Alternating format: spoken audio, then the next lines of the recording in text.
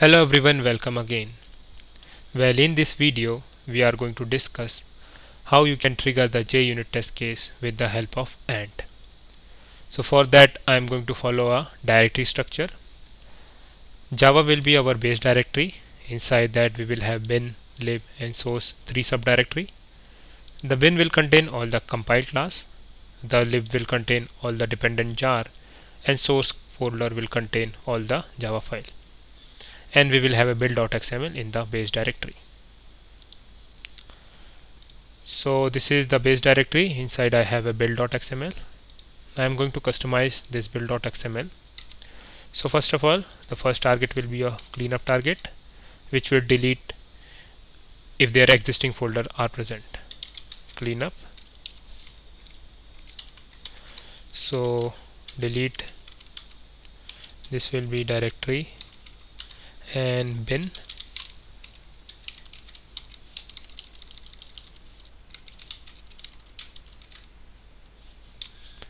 This will be your lib directory.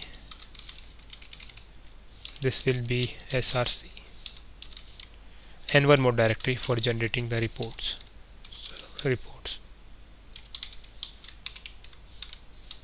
Okay. The next target will be create, which will have dependency on cleanup. Inside this target I am going to create all these directories.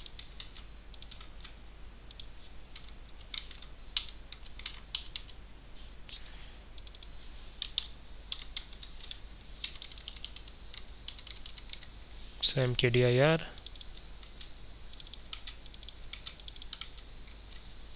okay. So just let me run this to target for cross checking. So and create, so it has done the cleanup and it has created the directory. Now after that, as we have a dependency on different jar, so I'm going to move all those jar inside the lib folder. So there will be a copy target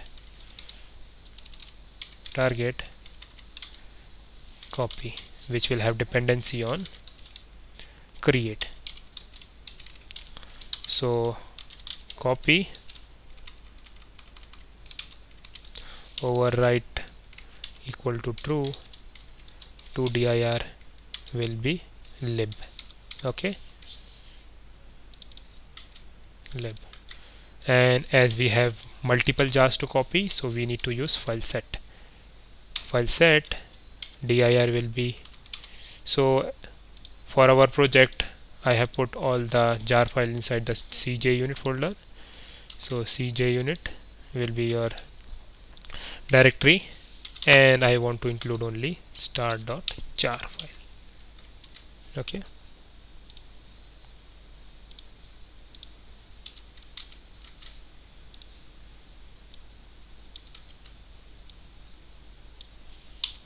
star.jar. Okay, the next copy is for copying all the Java file from target source directory to the directory which is present inside the Java folder. So again overwrite equal to true to directory will be your src, and again here also file set. So file set dir will be, so this is the location where we have all our Java file, and again it will include only star.java. Okay, so let me run this target and copy. So let me open my Java folder. So inside bin will not have anything, inside lib so we have all the jars, inside source we have all the Java file. Okay, now after that the next thing will be to compile all the Java file. So target name will be compile, which will have dependency on copy, and for compilation I need to use Java C tag include and runtime true, source directory is your src and destination directory will be your bin. Okay, let's say I put a description also.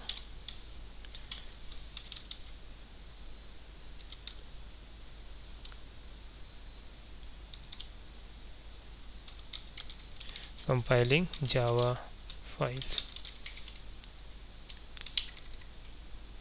Okay,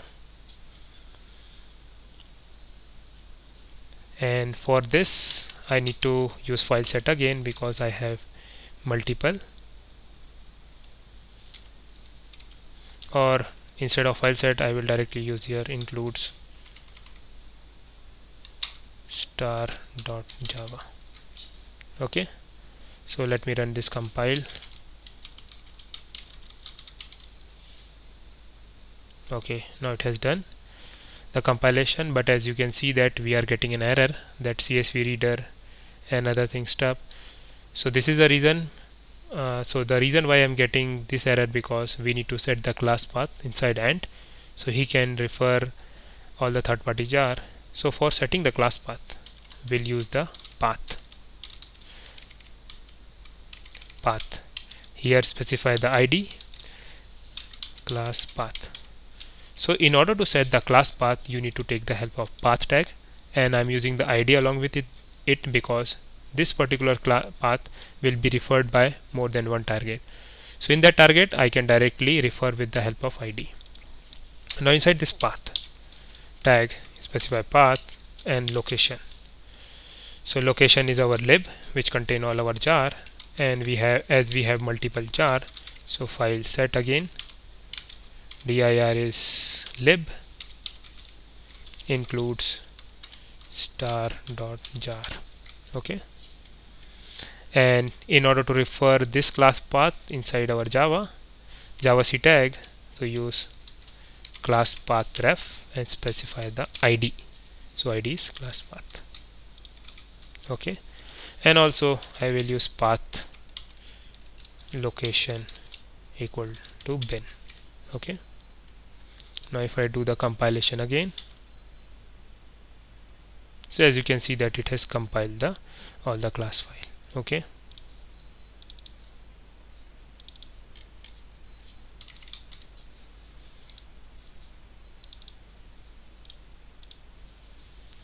so let me rerun it once again. So compilation is done.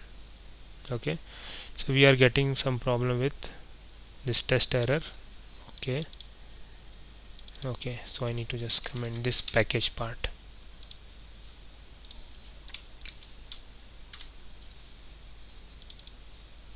So now this time compilation is done. Okay, now I need to run our JUnit. So target name run, and this will be our default target. Okay, so inside this I will use the Java tag. First I will use the class path ref to reference the class path. Then I need to specify the class name. So class name is test runner.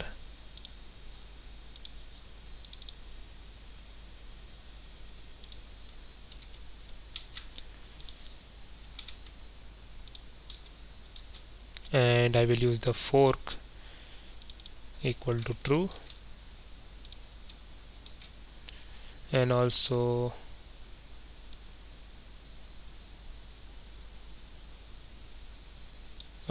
I think this is enough. Okay, and I need to create a dependency on compile. Okay, now I will run our ant run. So as you can see that it has just a minute, so it has started execution our Java. It has started the execution of test runner, and as you can see that there are total run count as 14, failure 7, and it has listing down the failures. Okay, So this was the one way by which you can trigger your JUnit with the help of AND, and here I'm directly taking the help of a Java tag.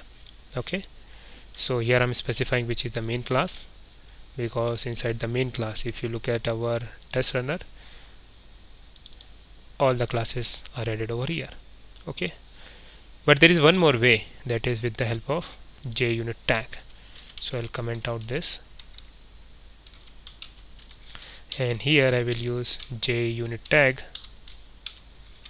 Halt on failure, I will make it false, and print summary, I will make it true. Inside this I need to specify the class path, reference ID will be class path. So here what I'm doing, I'm creating a JUnit tag specifying halt on failure. So if any of the class file got failed, it will continue its execution. Print summary will print information about execution at the console.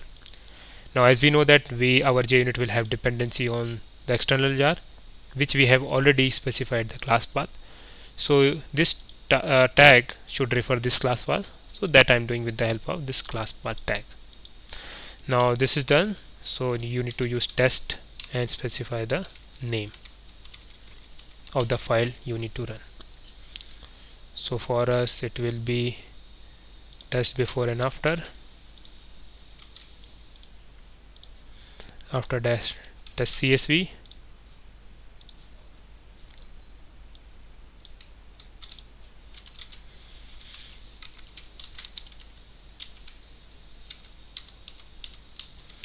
so it will be test CSV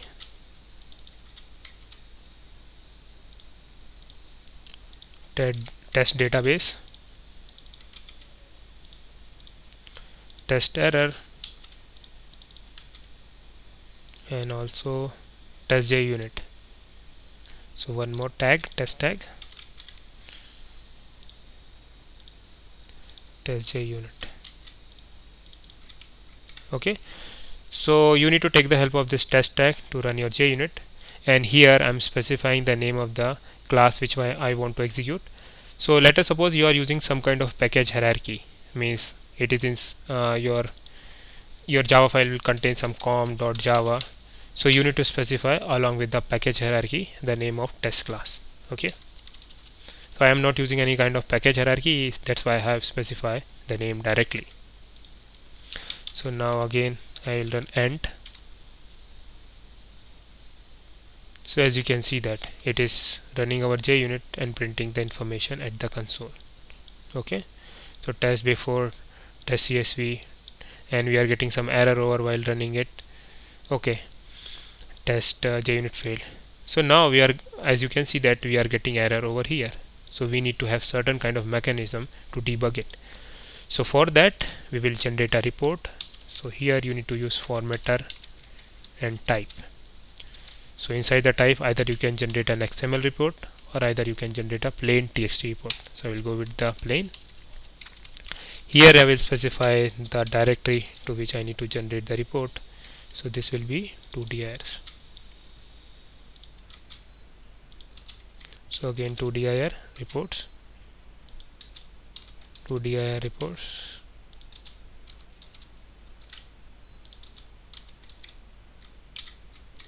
Okay,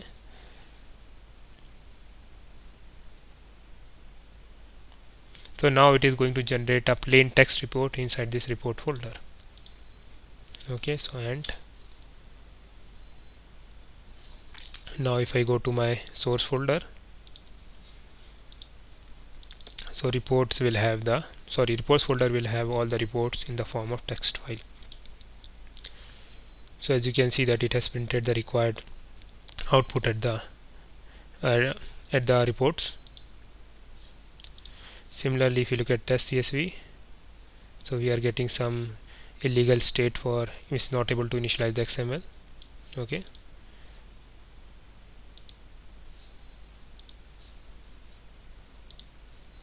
so in this manner you can create a report with the help of